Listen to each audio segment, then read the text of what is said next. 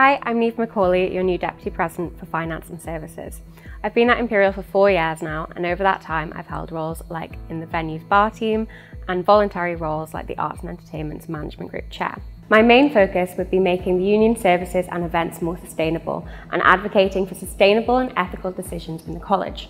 Our campus also lacks options for those with dietary requirements. I would be advocating for clear and consistent labelling across all outlets and reviewing how our options that are available match the needs of the Imperial community. Finally, I'll be working with our venues team to deliver regular events that cater to all students.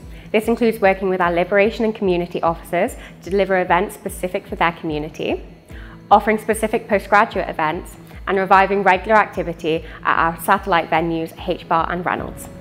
I'm really looking forward to this year. If you have any questions or want to raise any ideas that you have, you can find me on the second floor of the Union building or drop me an email at dpfs@imperial.ac.uk.